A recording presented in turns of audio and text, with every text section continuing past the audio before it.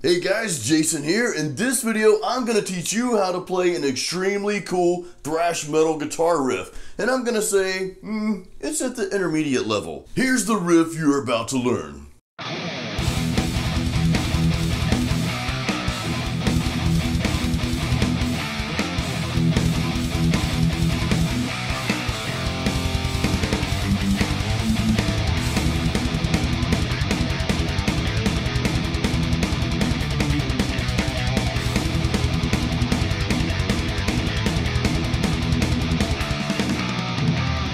Alright guys, before we jump into the actual lesson here, I'm gonna just go over real quickly the techniques, and there's 5 techniques we're gonna be using in this thrash metal guitar riff. The first technique is just the simple downstrokes, or some call it down picking. I call it nose picking. I'm just kidding, I don't call it that.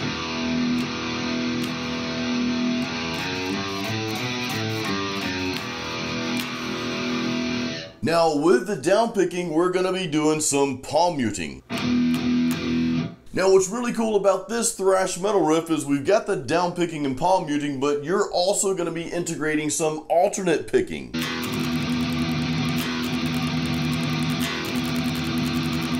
Along with the alternate picking, we have what's called galloping riffs. That's what I call them anyway. Some people call them triplets. I personally think this is like one of the coolest techniques in thrash metal guitar.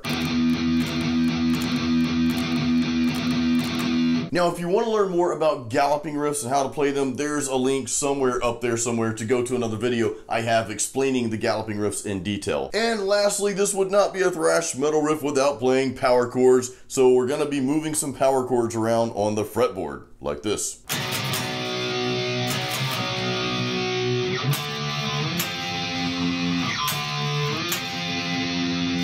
Alright guys, so let's dive into learning how to play this thrash metal guitar riff. It's the riff you heard in the beginning of the video. I think I said that already, but just in case. So I'm going to break this down into 2 parts. I'm going to play part 1 first. I'll play it at normal speed, and then I'll slow it down, and the tablature will be up there somewhere. Over the rainbow.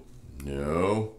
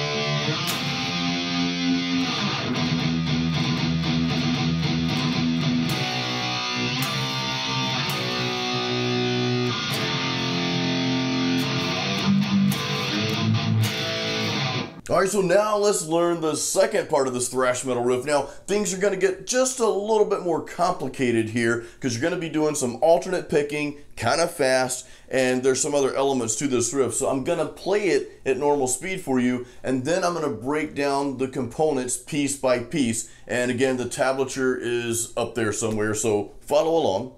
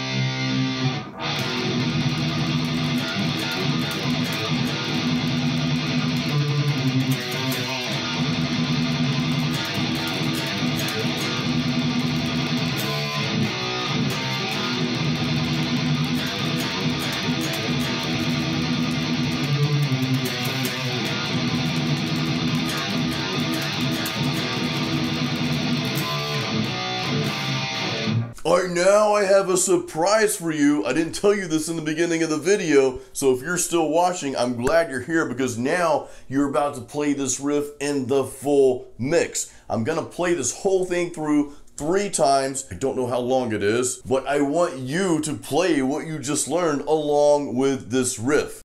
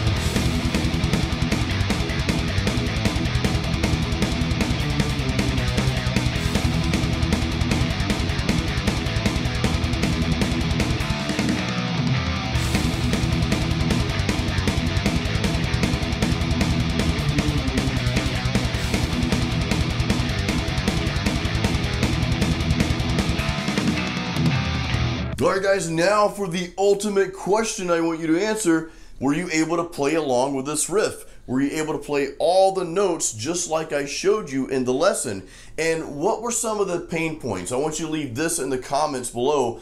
Tell me some of the pain points, like what was the hardest part, the most difficult part of this riff for you? I'd like to know that. Or was it easy? Did you just blow right through it? Now, if you had a hard time with this riff, if there's some parts you need to work on, you can always go back. And I encourage you to go back to where that full mix started. I'll put the time where it starts down there somewhere. I think it's there. Maybe it's there. I don't know. Maybe it's in your underwear. But seriously, let me know where the difficult parts were for you to play. I'd like to know that in the comments below. Now, the reason why I put this full mix in for you to practice to, and if you guys like this sort of thing, I'll start doing this in future videos because I have found it is so much better and is so much more efficient to practice along with a full mix as opposed to just kind of learning a riff out here in the room with nothing and it's like, okay, dun dun dun dun, I played it, I know it. But when you're playing with a full mix, you have to get the timing down and you also have to flow, right? So you've got different components to this riff. You're going from this to that to that. Remember, we've got the 5 techniques that we learned in the beginning,